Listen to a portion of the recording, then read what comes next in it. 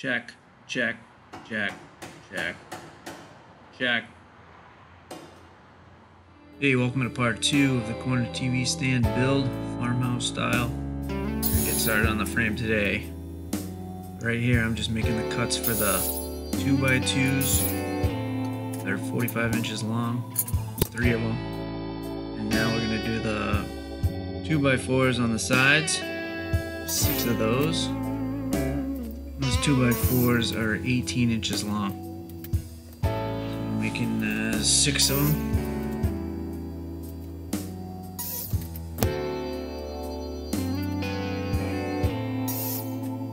There we go, 6. Right now we're going to do the back. And they're 22 and 3/8 inches long. So that's what I'm doing now. I'm cutting more 2x4s. 26 and 3" Then after I do that, I have to rip them down to 2.5 inches wide. See that? The table saw right here. Ripping them down.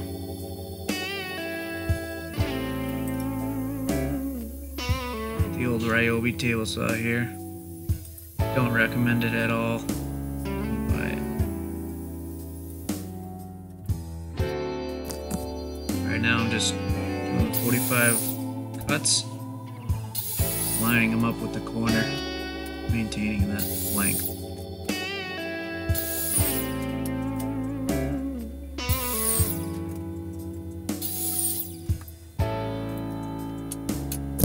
Next step are the shelves, using 1x12 stock.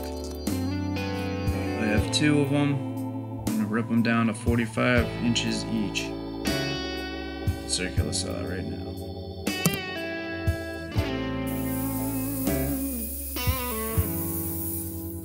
Right there at 45. Now I could cut the 45-degree angle cuts, maintaining that 45-inch length.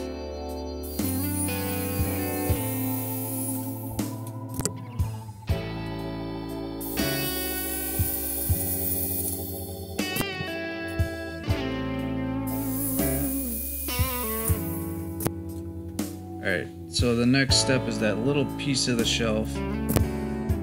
I bought a 1x4 stock. In actuality, you could use a 1x3 inch stock. So now I'm ripping it down, basically a 1x3. According to the plans, that little piece is 2 9/16 inches wide. 2.5 is fine. Now it's just I'm cutting 45-degree angles for that little piece. Once those are done, you're just gluing them together to complete the shelf.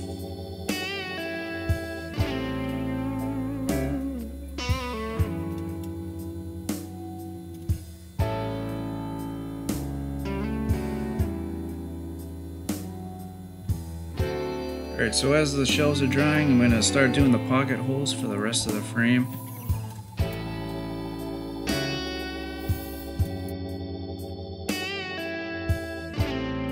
These are the 18-inch 2x4s, 6 of them.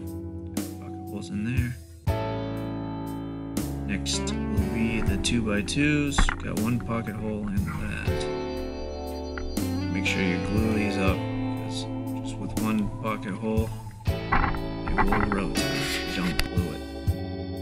Right now, for the back portion of the frame, these pocket holes are a little trickier because you have to offset them because of the angle. That's what I'm doing here. I'm going to show you the offset. There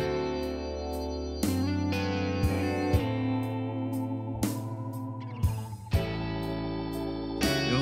Offset a little bit. No, they don't have to be perfect. I just eyeball them pretty much. But here they are. The next part, here we go. We're just assembling the frame now. There's different techniques to do this, but this is how I did it. Sides of the frame first.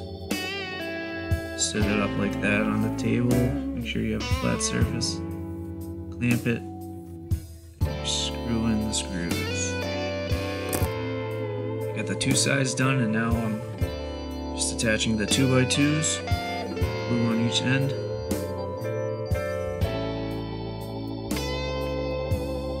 This part I didn't secure with a clamp at all. Just gotta make sure it was lined up. Just went for it. It worked out fine. Don't have a clamp that large for that type of angle. And next I made the 5.5-inch spacers out of 2x4, as you can see. And I placed the 2x4s on those spacers, so everything is nice and evenly spaced.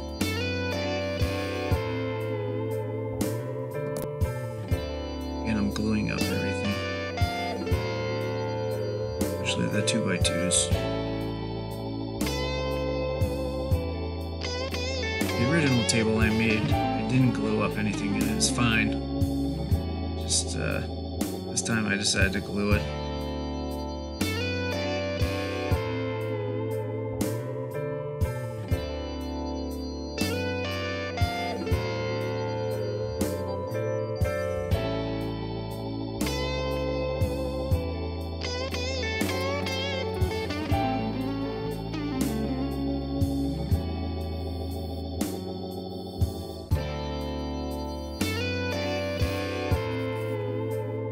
Alright, moving on to the next level. I made spacers that are 17 inches, 2x4s. That way they just rest on those spacers and don't worry about it. Had a little trouble with this last final piece. Obviously, the last piece gives me trouble. I had to kind of clamp the frame to keep it in place. I don't know if it's because of the construction lumber, it was a little bit twisted or what, but nothing a little clamp can't fix. Here we go, last piece. I decided to use the scrap 1x12 pieces to support the shelves. The last time I just secured the shelves directly to the frame with pocket hole screws, but this time I decided to just kind of make a shelf for the shelves. Don't know why, I just did it that way.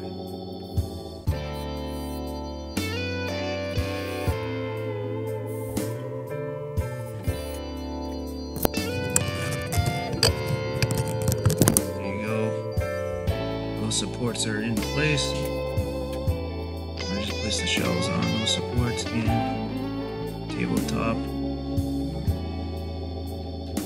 Pretty much done, except now you gotta just sand it, stain it, paint it, do whatever you want.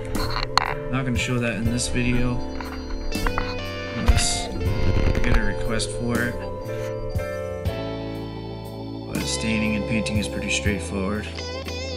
Plenty of videos out there on how to stain something. But I am just gonna secure the top with some screws, and you can secure the shelves. You might just keep them free-floating like they are. We'll see.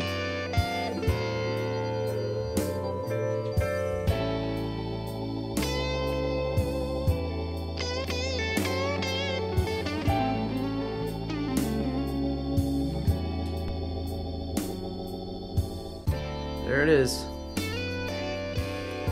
This is the first TV stand I made in that first video. And it's holding up fine, but this is how it looks with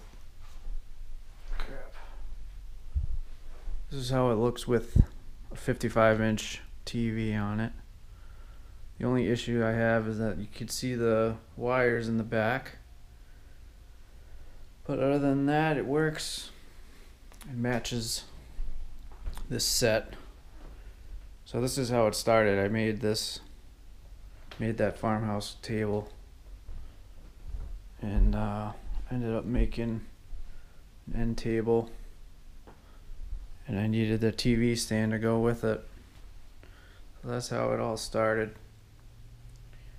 So hopefully this helps people that don't want to hang a TV on the wall and who need it in a corner like I did. So, thanks for watching. Stay tuned for other projects I have coming up. Have a good holiday season. Peace.